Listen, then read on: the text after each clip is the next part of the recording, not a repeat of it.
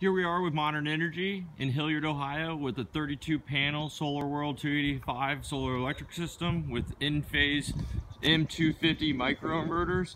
This system is now live and running. This is the final update for this system, and we're going to walk over here and check out their actual production meter and the utility meter. This is the solar production meter.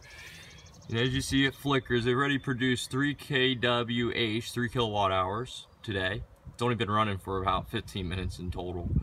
And it's running at 251 volts is what that is saying. And then it's producing at an instant 5.89 kilowatts. And that changes.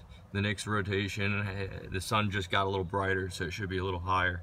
There it is, 6.87 kilowatts. And as you can tell, this home is not even using close to that much power right now. That's actually spinning backwards right now. And as you can tell, it's spinning backwards very quickly. So thank you for checking in at Modern Energy, and hopefully you guys will check back with another system here in the future. Thank you.